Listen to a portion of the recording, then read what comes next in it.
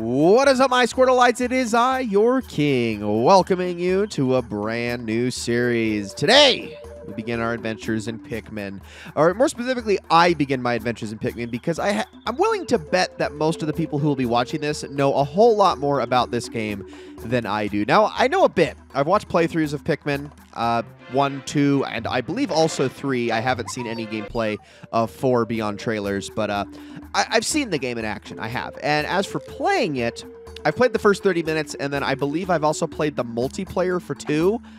That's it. That's my entire extensive knowledge of Pikmin. And even those playthroughs that I watched, that was years and years and years and years and years ago. So to say that I actually know what I'm doing beyond just the core basic mechanics of this would be disingenuous at best.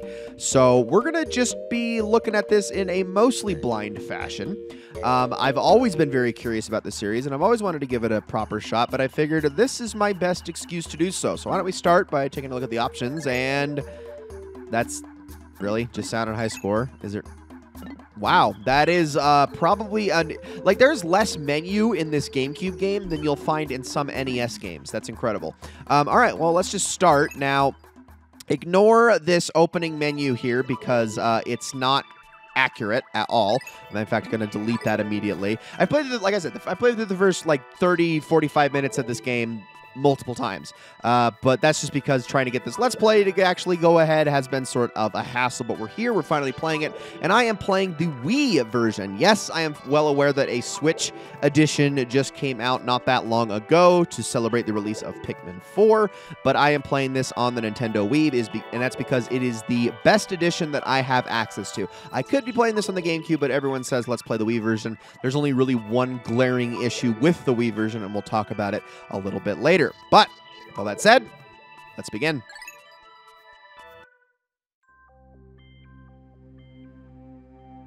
With very ominous music.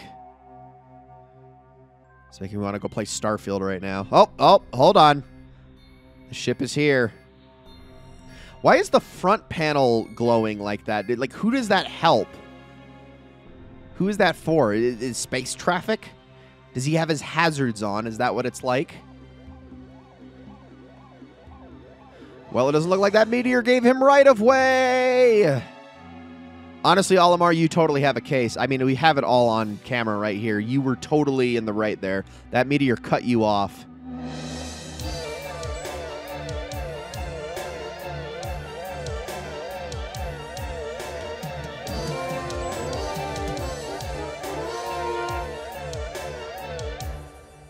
But I suppose it's hard to file a claim when you are stranded on a completely different planet. Welcome to the impact site, everybody, where all this begins.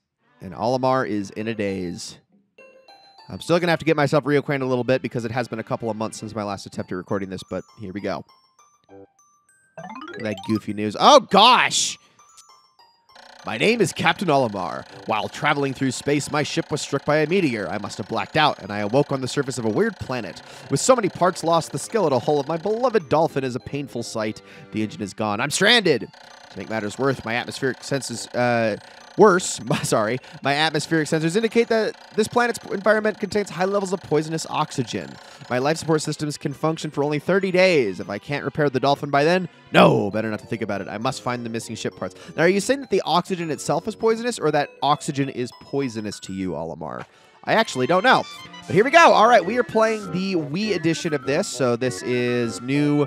this is the new Motion Plus version or whatever. I'm trying to see. Can I adjust the camera to go zoom out a little bit at all? It doesn't feel like I can. So I guess we'll just head around. I can punch things. I can use a whistle of some sort. And I can also center the camera behind me. And that really seems to be about it. But let's see if we can find anything around here. There's nothing up past the dolphin over here, although there does seem to be a little stump here. Interesting. Let's keep looking around. Oh, what do we got? What is this?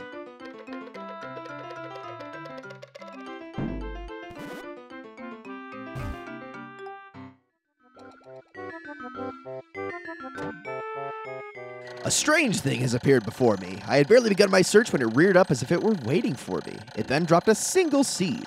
What is it? Is it alive? Is it a machine? It resembles a vegetable on my home planet that we call an onion. I shall call this an onion 2. I mean, it's definitely not the onions we have on my planet, but whatever. So one thing I can do while the seed waits to drop is I can actually break these stems down just by punching them. I do know this. Olimar is not completely useless on his own, but the problem is he can't actually carry them back himself to where they're supposed to go. The seed that the onion dropped took root in the soil and has now produced an adorable little sprout. This sprout emits a strange light, and it sways back and forth without benefit of wind. I cannot help but think it is calling to me. I am compelled. I must approach it and press A.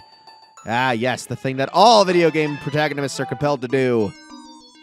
Look at this little guy. Oh, he's so cute and derpy. Got one heck of a schnoz.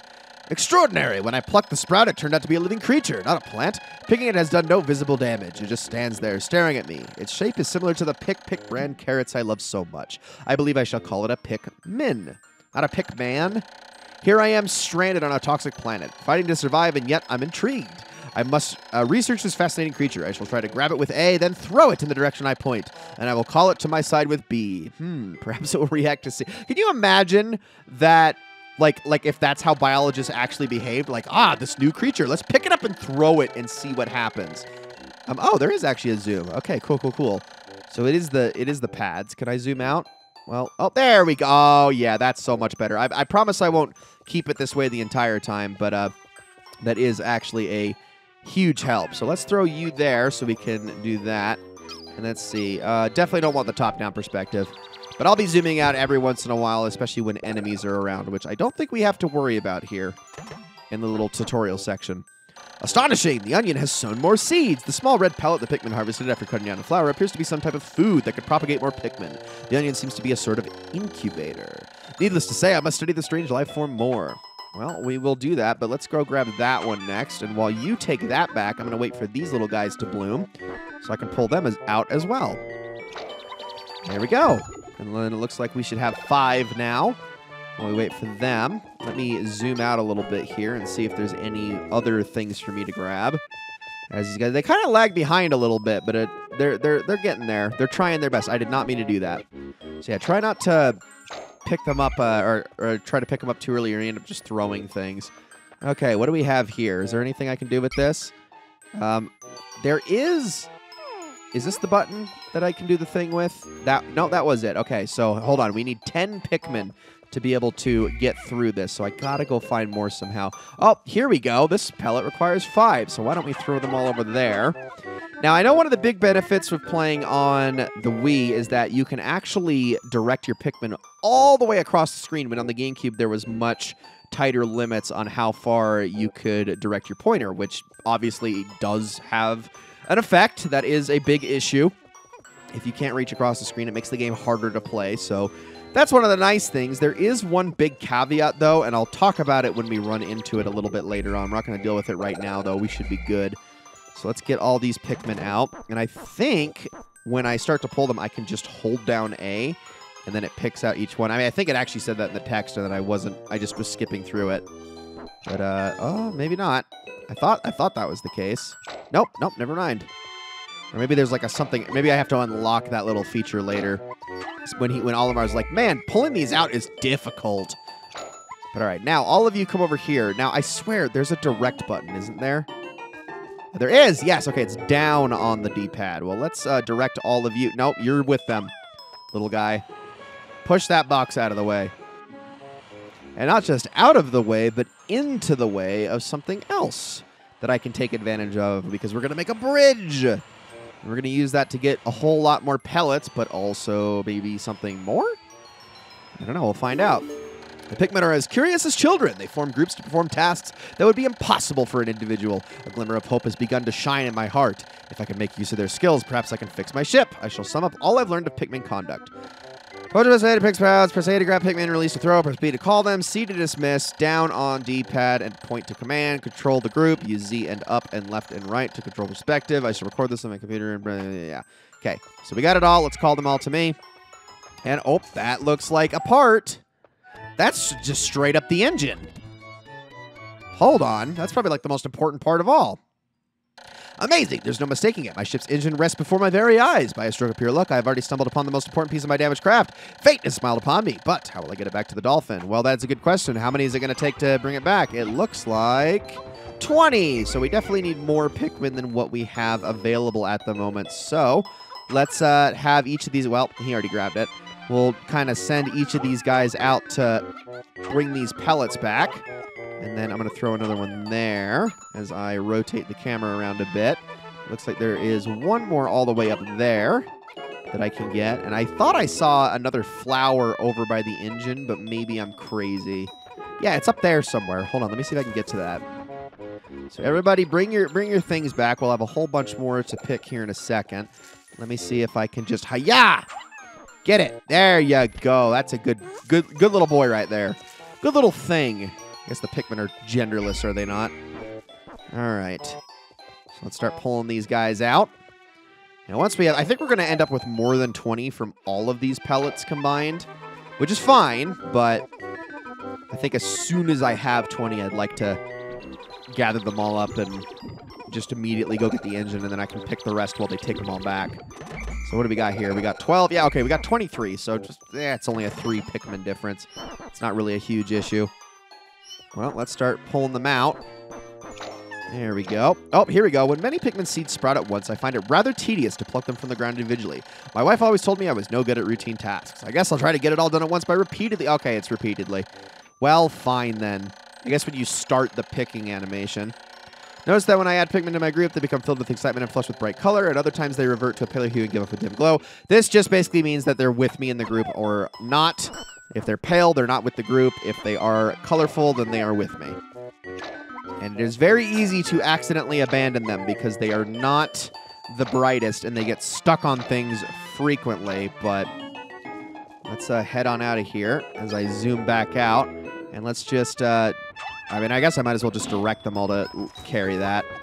Come on, all of you. All to the engine, please. All of you. Every single one. Perfect. Okay, 21 will do. The rest of you, come with me. We're going on a mission. And by a mission, I mean we're walking all the way back to the Dolphin, waiting for them to show up.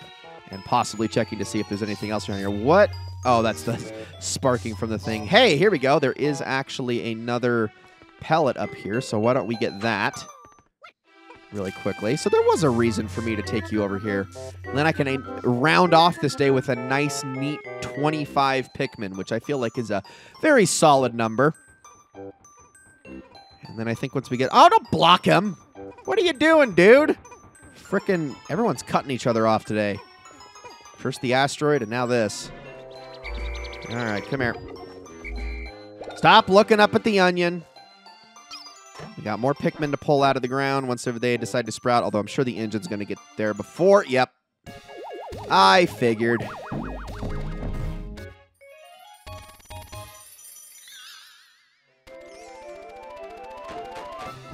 I love how that just seats itself on its own. Oh, yeah, wait, am I not going to be able to pull out those last two? I mean, it's not a huge deal. It's just going to be kind of funny. Oh, glorious. With the help of these Pikmin, I've taken a huge step back toward home. My ship can once again lift off. The glimmer of hope is beginning to burn more brightly. But what has become of the remaining parts? That search starts tomorrow. All right, yep, I guess I can't pull those last two out.